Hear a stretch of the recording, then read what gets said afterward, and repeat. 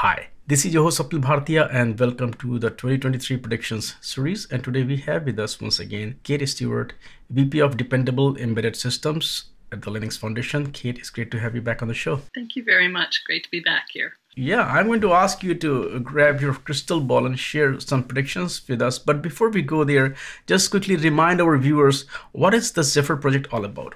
The Zephyr project is an real-time operating system that is meant to be used when Linux can't be used, because Linux is generally too big or has, there's constraints on battery. So it's for resource-constrained situations and systems. And now it's time for you to pick the crystal ball. I'm sure that today a lot of crystal balls are powered by some kind of RTOS or Linux kernel either way. Certainly, I think that there's a lot of wearables, a lot of things, devices that do have embedded Zephyr and other embedded OSs in them to help have interactions with people.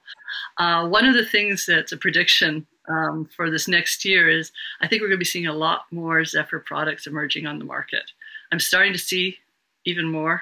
Towards the end of last year, we started a product page in the project, and we're learning about a new one pretty much every week.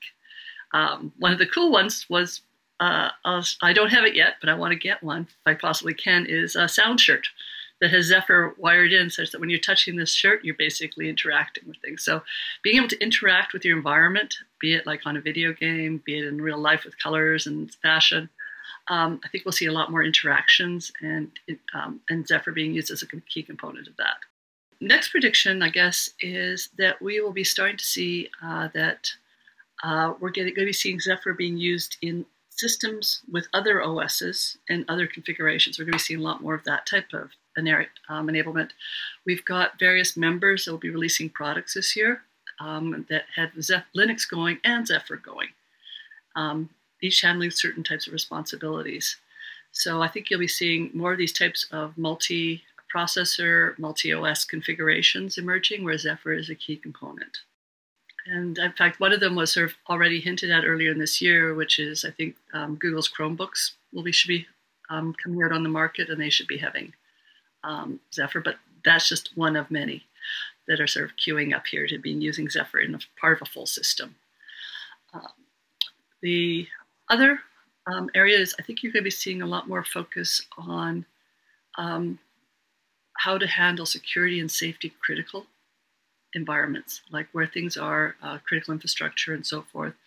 And we're seeing a lot of people looking at Zephyr as a component for secure elements and so forth. So I think you'll be seeing more work going on in the Zephyr project about hardening up security, as well as getting our safety certifications for 61508 and so forth, so that people can know that they can take and trust and work with it from a certification perspective. Thanks for sharing those predictions. If I ask you, what is going to be the focus for the project in 2023? The focus for the project in the 2023 is, we will be continuing to advance all sorts of technology areas and incorporate new communication stacks and information, getting it so that we are ready for the safety certification is one of the project focuses this year. Another of which is making sure we have our project coordinated enough to be able to work with the scaling of people and more people being added to the project over time. We're seeing, hundreds more people showing up pretty much each release. We have about 100 new people showing up.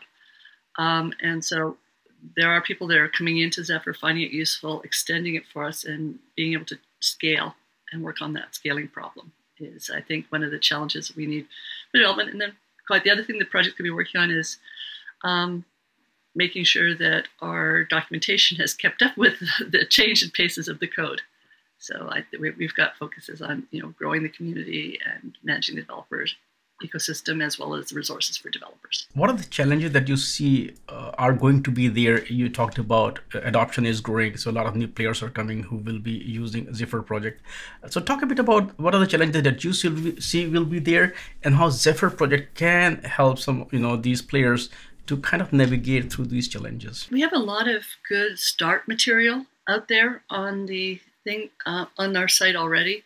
But I think where we're looking at is getting that next level of training and making it easier for people to understand how to move from being sort of like, oh, I've got my first little experiment going, to actually contributing into the upstream project And so figuring out how we can make that part of it easier is definitely a focus area for the group. Kate, thank you so much for taking time out today and share these predictions, focus of the project, and of course the challenges ahead and how you folks will be helping the industry there. And as usual, I would love to have you back on the show to discuss the next year, to discuss the next set of prediction. Also check which of your prediction turned out to be true. So no pressure there. Thank you. Thank you very much. And thank you very much for having me on. Appreciate it. Take care.